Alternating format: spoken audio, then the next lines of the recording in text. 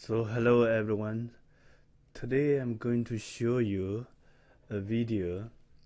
It's this RAID card, ESXi MegaRAID 9661-8i. So this is my card I plugged into my server, and my server is running VMware ESXi 6.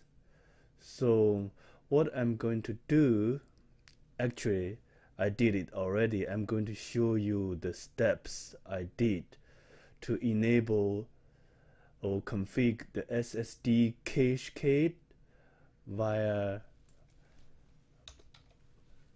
StorCli command line. So to configure, originally I thought it would be very difficult to me because I'm not so comfortable with the command line, but after I have done this, I think it's not so hard to do. So basically, the requirement for sure you need like StorCli installed on your ESXi, right? So you can check the online menu.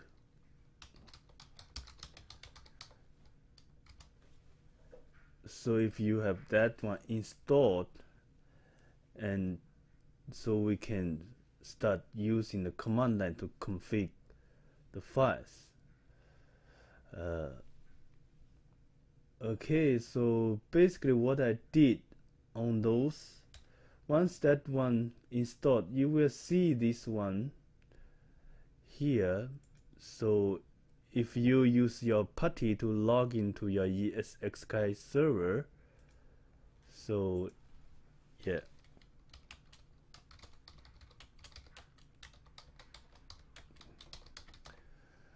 then you will log in. So you browse into this installation folder.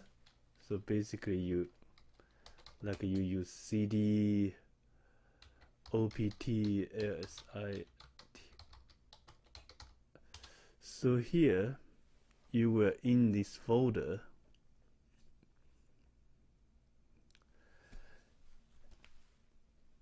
and after you are in this folder, you can run a couple commands to enable that one.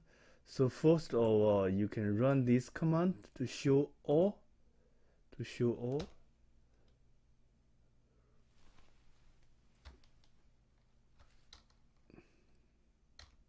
You need to use C0. Usually we have one card. So basically when you show all, it will show all the information of your card.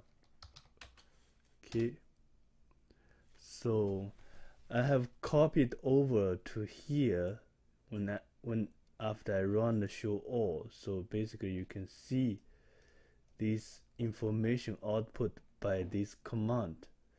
So let's scroll to the key information here. So here's my top logic of this RAID card. You can see I have, this is the group, disk group 0, and this is disk group 1. So basically I have two disk groups. One is on the RAID 10, another one is on RAID 1. So basically this RAID 1 is the SSD drive, but originally it was configured as a regular RAID. It's not for the cache purpose. So basically I need to repurpose this SSD as a CacheCade drives. So, and then you can see the virtual disk. I have 0 and 1 virtual disk, RAID 10 and RAID 1. But both virtual disks, they are regular. If you look at here, CAC, that means if here the type is CSC, it will be the CacheCade. Okay, so here's the command I keep running so we can show the v1. So make sure this is the correct group we are going to repurpose. So after I confirm this one, then I run the command to delete this v1. Okay, remember, don't go to the wrong one. v1 virtual disk 1 is this the one. These are the SSD drives. I want to repurpose them. Okay, I did delete, and after I delete them, we can see here physical drives. So here's the two physical drives, and if we scroll down, physical drive list, so those two are the physical drives. See, they are SSD, but originally they configured as the regular RAID. Okay, and this is the ID for them, 252, 254, 252 colon 5. Okay, so this command basically on the control 0 add a virtual disk, but this virtual disk is CacheCade and the type is RAID 1. The drive's ID is 252 colon 4 to 5. Basically it's from 4 to 5. So this one successfully add a CacheCade RAID drives for you, and after that you can show this one. Okay, right? So if we show this v1 again, and if you look at the type, remember previously the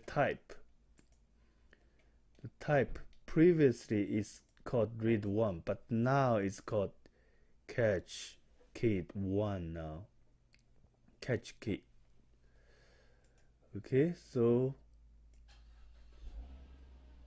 and the next command I need to run is enable the SSD caching on the other virtual disks. So because I originally have two virtual disks, one is v0, one is v1. Now v1 is acting as a SSD CacheCade. So now I can set v0 to use the SSD caching, set on. Okay, after that is successfully cached. If we look at the original one, see, CacheCade is none. Now we run it again. So here is CacheCade RW.